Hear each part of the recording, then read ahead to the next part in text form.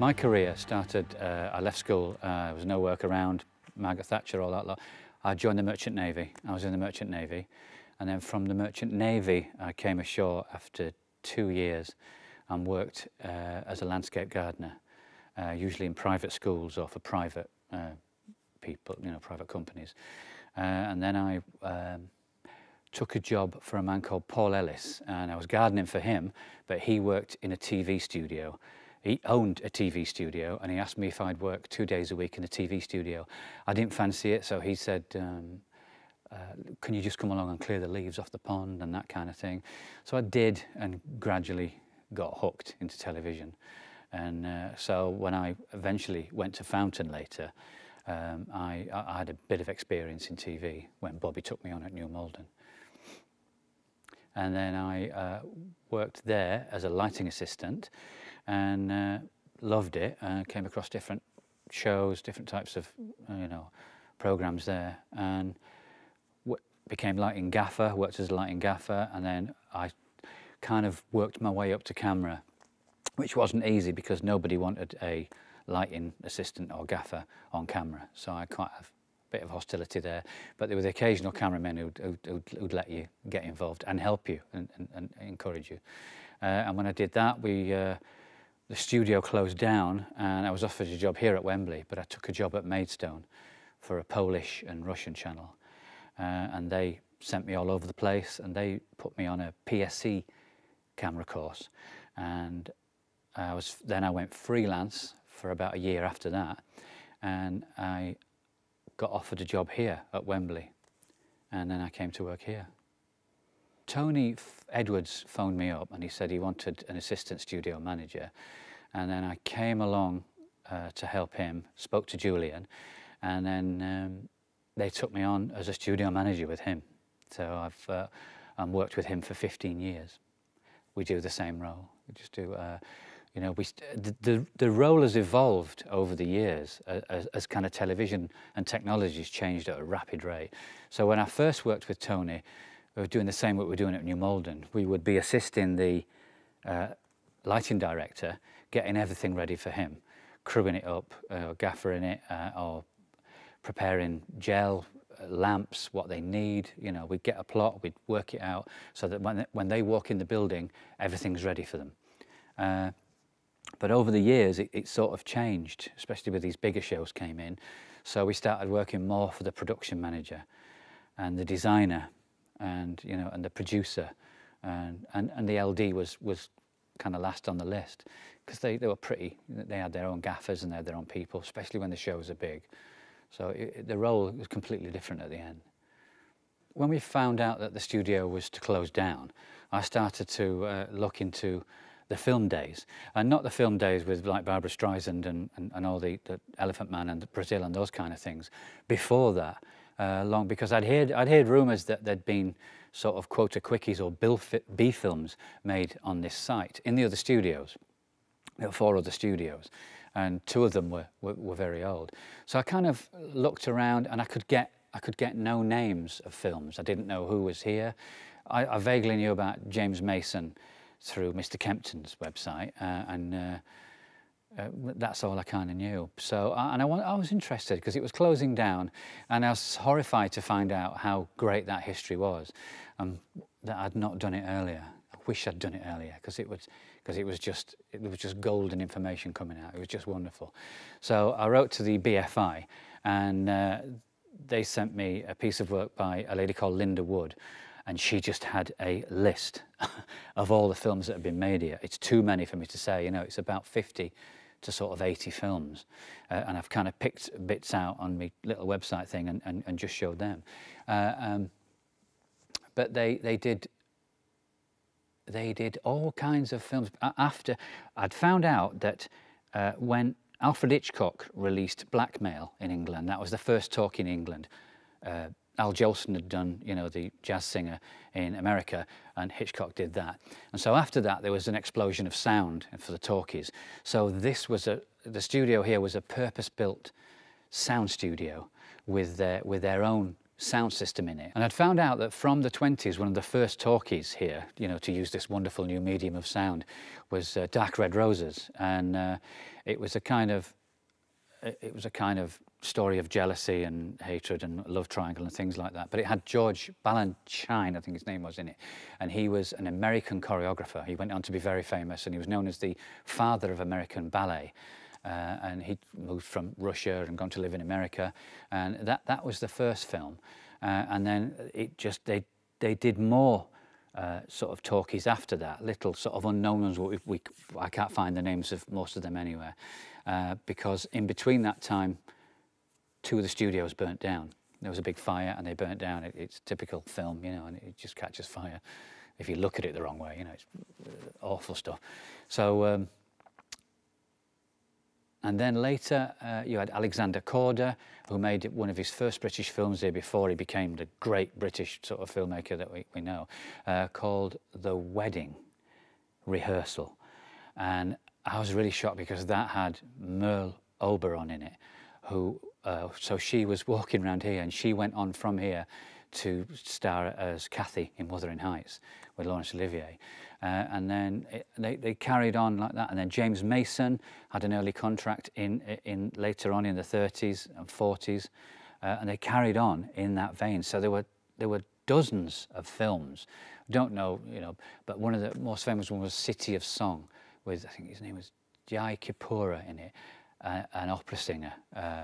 And because it was using this new medium of sound, that's what comes across in that film. City of Song. It's the story of an opera singer who, sorry, he's not known as an opera singer, he's just a gondolier man, tour guide in Italy. And it's got wonderful footage of Italy in the 1920s, around Vesuvius and all this kind of thing. The English version is, it's got Betty Stockwell in it. It wasn't as good as the German version.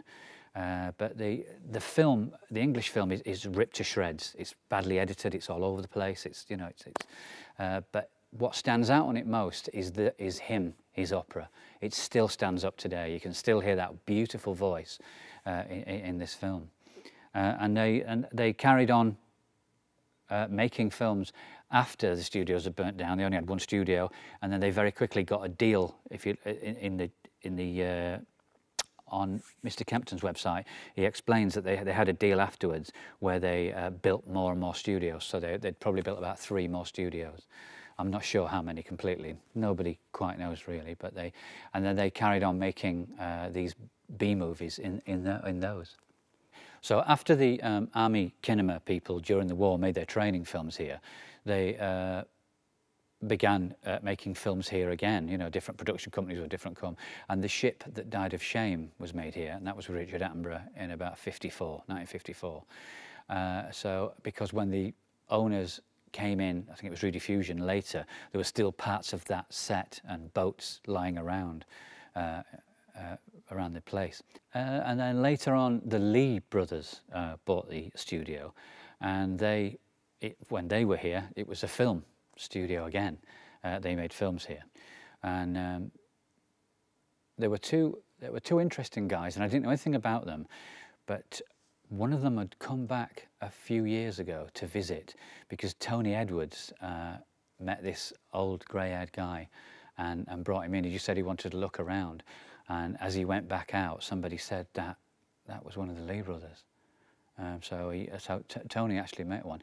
I've never met them, but I went to a christening where I met Mr. Sharrett, who worked here during the Elephant Man days, and he knew them quite well, and apparently they were real characters, and they were incredibly successful here. And it was back to making film again. So you'd make all these wonderful films here, you know, things like Elephant Man and Yentl and things like this, you know, where Barbra Streisand made a directorial debut, which is great, you know, it's just wonderful. During the Lee days, for me, that's when I wish I'd been here, because that would have been a magical period for me, because you'd have films like Elephant Man here, you know, that amazing story of that Victorian Dr. Frederick Treves finding this man on a fairground been treated really cruelly and is horribly disfigured, and then only to find out that there's a beautiful soul inside who is intelligent, sensitive. And Anthony Hopkins played Frederick Treves, and John Hurt played the Elephant Man. And our boiler man, who's passed away now, bless him, he was here during that period because he said he got drunk with John Hurt in the boiler room. And that would have been a magical film to see and work on. And you know, they did all the exteriors in here, like the Friends stuff. They set up all the sets, and that would have been fascinating to see. I'd love to have seen that. Same, I'd like to have seen bits of Empire Strikes Back as well. You know, that was another, parts of that were shot here during the Lee days. Brazil, you know, that kind of thing. To think that Robert De Niro would have been here on the exteriors doing that, as well as Jonathan Pryce. We've had Jonathan Pryce in since, and but I'd like to have seen Robert De Niro. And there are lots of other films like Quadrophenia. So you would have had the Who walking around, and Sting, and all the wonderful cast on that film.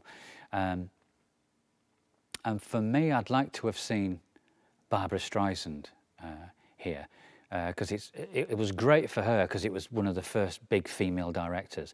She'd fought for about 10 years to get that story made. And then when she finally got it, and they shot in all those lovely locations in Eastern Europe, and then shot here and replicated some of the Eastern European scenes out the back. And I know they did because Jimmy, the same boiler man, told me that they cobbled the street just like the cobbles on the exterior shot in, I think it was Czech Republic. And it was great for her because it was a directorial debut, which was just wonderful. And then she, you know, she just went on to be like the biggest selling female singer in the world. She was only taken over by Beyonce or Mariah Carey in the 90s. So that was fascinating. I'd love to have seen her because I know that this Mr. Sharratt I met at a christening, he said that he saw Barbra Streisand in the canteen, it was called the bar then, at one end talking with her Hollywood friends, and the Lee brothers having a kind of drunken, debaucherous party at the other end. And that must have been a bit like X Factor, really, you know, so, or Pop Idol. So they must have been days that were as magical as those talkies, you know, that some of the people in the talkies who went on to be massive Hollywood stars. Just great. Yeah. During the television, one of the television periods when LWT were here, what would have interested me, and I'd love to have seen, would have been when they shot upstairs, downstairs here, because that was the Downton Abbey of its day. It inspired Downton Abbey. You know, you can tell it just reeks of it. And I'd love to have seen Gordon Jackson in those lovely performances before he got into the professionals and did a kind of half-assed Jack Regan, you know, impersonation. But he was great in that, as was everybody else. And I think it was on Bremner, Bird and Fortune, I met one of the writers from Upstairs, Downstairs. She's the lady who plays Rose. She came in to do a comedy sketch with them. And I just asked her about those days, and she just said she remembered it being chaotic here because of the colour strike, and that, although that didn't affect them, they've just been shot. She just said it was, you know, because I think some of them were looked almost live. There was lots of crossroads sets moving and people looking at each other for too long, and long delays and things like that, which is wonderful telly for me. I love it. This studio today is quite well known and quite famous because of its unusual selling point, the great big wall that comes down on the battleship motors. That's always when everybody comes to see it, even the Quintain people who came to see it just went, "Ooh, you know, what's that?" You know, because it's like some kind of medieval drawbridge, silent drawbridge, which and the studio became very well known after Friends came here. Friends put it back on the map again in terms of telly, but it really hit the map when Pop Idol came here. Everybody knew about us then, because it wasn't very financially successful for us, Friends, because they didn't really make any money out of it. They were just doing it for the kudos, because really, you know, not quite sure how it came here, because they could have gone to a big stage at Pinewood or a big, but they came here. And speaking to Tony about meeting and working with the Americans, that was highly entertaining. But when Pop Idol came, that changed everything. Because for one thing, Cowell walked into the building, and he was just a guest on that show, and he obviously looked round and thought, quite like this, and came back with the show X Factor later. But we got Pop Idol because of Andy Wormsley, really. He'd done Millionaire, and he'd done lots of shows here. Tony'd worked with him on loads of shows. He was the set designer. And he went off, he wrote some article in Broadcast magazine, and he went off to live in Hollywood. And he ended up doing American Idol and things like that. And he was doing TV shows over there. And he used to write to me every other sort of month and send pictures of an Elvis convention with his collar up and or things like this. And then he wrote to me and told me that he'd been to the Oscars. He'd got invited to the Oscars, and he wrote down everything that happened at the Oscars. That was fascinating. That he'd been to the Oscars. That was absolutely incredible. And we were here, and I had a message from him, and he said, I can't get in touch with anybody. I've tried to get in touch with the MD and whatever. There's a show here, and you need to send me some plans to America now of the studio. So what? And he said, it's a entertainment show. It's a kind of musicy thing. It's LE. And he said, it'd be great. So I need to get the plans here, then we can get in contact with bookings and the MD. So I went upstairs and I said, I need to send these plans to America. And I'll never forget, with FedEx, it was 45 quid. And one of the accounts lady said, well, who's going to pay for that? We don't know what this show is. It might never come about. And I said, well, it's kind of Andy Wormsley, and I kind of trust his word. He's got a good eye and a good ear. And she said, well, who's going to pay for it? So I wouldn't pay for it. So I went to Mariana, and she just said, just send it FedEx, just send it. And so I sent these plans off to Hollywood, CBS. Andy told me that the studio there at CBS had always said that they were bigger than Fountain. They were bigger than that Fountain place in England. And he said he laughed his head off when he got these plans through that day. He put them out in front of the CBS plans, and the CBS guy was there. And he said, oh, I'm really sorry, Fountain's a foot bigger.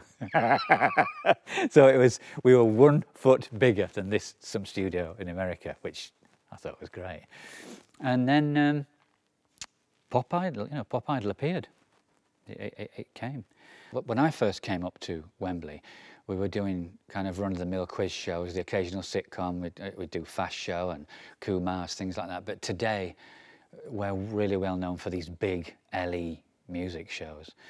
We actually did a little Strictly, one of the Strictly, when it wasn't celebrities, it was kind of normal people. So we were known in the industry for these big LE shows, especially after Pop Idol and X Factor, and that's what we're known for now, which is great. And you meet wonderful people on those shows. I've never seen guests, so many guests like that. But I did love the sitcoms. The Fast Show was fantastic, and Celeb was really good, and the clone we did with Jonathan Pryce. It's a different type of atmosphere. It's how I imagine now that Mother Brown's Boys would be. That looks like your typical sitcom from the 70s. And I love that show. But looking at it, because they shoot backstage and they pull the cameras back, that is exactly what it was like on things like the Fast Show and all these sketch shows that we did. And Al Murray's Personality Disorder, it did all that.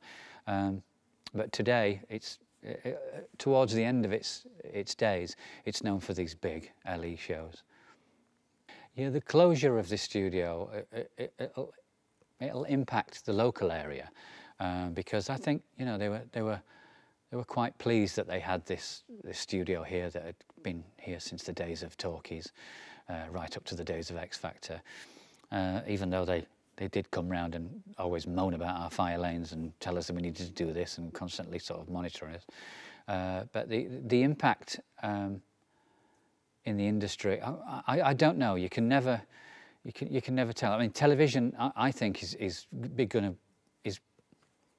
Television, I think, is going to be even more powerful. Everybody says it's dying because of the internet and blah, blah. I don't think it is. I think that the McTaggart lecture by Kevin Spacey is right, because as television has gone into House of Cards and, you know, these kind of things, I think it'll get more powerful, and you'll need places like this. So it's quite sad in that respect, and it'll have an impact on the local area. We provided quite a lot of work for freelancers, and lots of people learnt their trade here and things like that. So it's just weird to think that it'll be a block of flats.